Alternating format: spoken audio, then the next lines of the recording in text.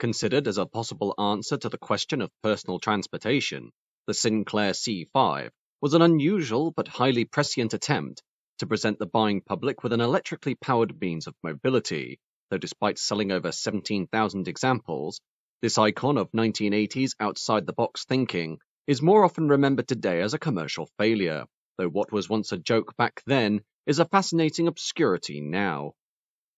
The Sinclair C5 was born during a turbulent period for the transport industry, as following the oil crises of 1973 and 1979, the reliance of global mobility on fossil fuels was clearly demonstrated as extremely vulnerable based on political factors, as well as the ever-present issue of finite resources that would need to be transplanted by a more permanent solution. Stepping up to the challenge of creating a potential future for the automotive industry was English entrepreneur and inventor Sir Clive Sinclair, a pioneer during the early days of the British and European home computing industry, and found success with revolutionary inventions such as the ZX Spectrum, an 8-bit home computer that was launched in 1982 and remains today as Britain's best-selling computer, as well as being often considered one of the most important milestones in the development of modern computers and video games. Other innovations within Sinclair's resume included early video games, pocket radios, and pocket calculators, the success of his many ventures within the electronics and computing industry leading him to pursue an interest in affordable electric vehicles, his intention being to develop a form of everyday mobility that would break the reliance of the automotive industry on fossil fuels. Sinclair Vehicles Limited was thus founded in 1983 on the back of his keen interest in EVs, with the capital used to establish this firm being generated through the £8.6 million sale of his shares in Sinclair Research, the magnate hoping that his move into the realm of electric vehicles would be the first step into an untapped market ripe with demand, and that from an initially small-scale project, the commercial returns on this investment would lead to a wider range of models to be sold to the general public. Sinclair considered 3 models for his new electric vehicle range: the C5 electric tricycle, the C10 2-seater car, and the C15 4-seater car, the latter 2 being capable of achieving a top speed of 80 miles an hour. Initially, the C5 would be developed first as essentially a pilot study into the demand for EVs, this model comprising a 3-wheeled configuration with a body built from polypropylene, while the chassis was developed in conjunction with the renowned car builder Lotus, Sinclair purchasing a former vacuum cleaner factory in Merthyr Tydfil, Wales, as the main assembly plant for the upcoming C5. The general design of the C5 would accommodate a single occupant, who would sit in a recumbent position in an open cockpit, while underneath the driver's knees would be a handlebar that controlled the steering, and also included the power switch as well as a bicycle-style front and rear brake lever. The occupant's feet would rest on bicycle-style pedals that acted as a supplement to electric power, this combination of human power and a 250-watt electric motor being able to drive the C5 to a maximum speed of 15 miles an hour and a range of 20 miles. However, problems emerged early on due to Sinclair's assumption that, in the wake of the 1979 oil crisis, there was an immediate and overwhelming demand for electric vehicles, especially among low-income families. Thus, without having undertaken a comprehensive market research study prior to developing the C5, the only time any member of the public was introduced to the prototype was during a focus group involving 63 families from suburban and town environments, aiming to confirm if the vehicle's handlebar controls were correctly positioned.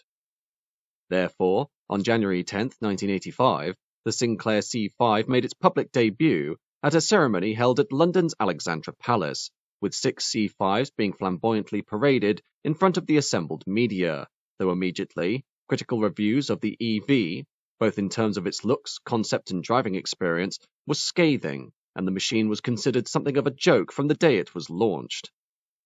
At the same time, the batteries of the 6 demonstrator units continually failed during the ceremony, and those journalists reviewing the machine found that due to the low-seated driving position, using the pedals to manually propel the C5 was not the most intuitive process, especially when attempting to haul the comparatively heavy tricycle up the inclines of Alexandra Palace in the freezing cold of a British January, while also taking into account the weight of the incapacitated battery pack and electric motor.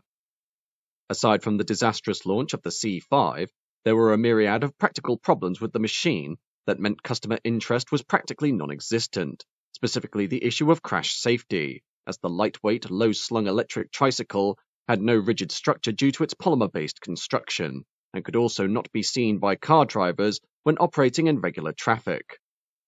From the outset, the verdict on the C5 was one of overwhelming and universal criticism, with negative feedback being garnered from motoring organizations, road safety groups, consumer watchdogs, and the general public, with the teenage demographic, the expected target audience for the C5, showing absolutely no desire to want to buy the machine.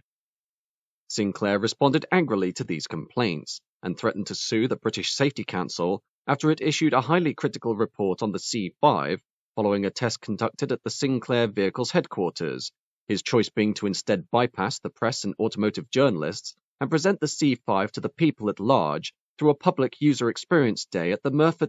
factory.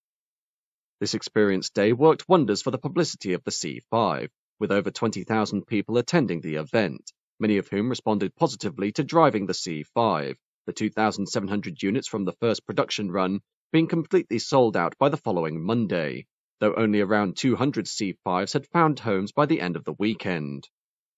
After this initial buzz, though, sales fell rapidly away, and by the time the C5 arrived in retail stores at the beginning of March 1985, demand for the machine was practically non-existent, with only 100 C5s being produced every week, against a forecast assembly output of 1,000, this being compounded by various quality issues that brought a temporary halt to construction, the result being over 3,000 unsold C5s lying piled up in storage at the Merthyr plant, with additional unsold stock in 500 retail outlets nationwide. Initially, Sinclair was of the conviction that the C5's failure to sell was simply due to the fact that it had been launched in January, and that with the arrival of spring and summer, the EV would find greater success among the buying public, though this did not occur, while due to the ever-present issue of safety and visibility to other drivers, motoring authorities overseas barred the sale of C5s internationally.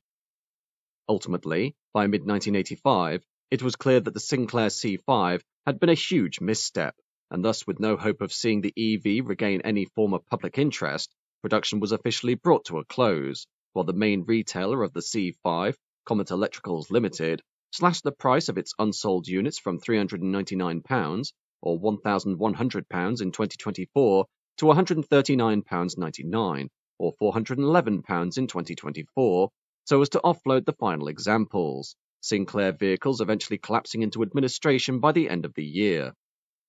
However, while the Sinclair C5 was laughed off stage during its initial release, the machine garnered a surprising amount of interest from automotive speculators, who prophetically saw that such a notorious and strange-looking vehicle would one day reap a value far greater than its discount sales price when Sinclair vehicles admitted defeat in the summer of 1985.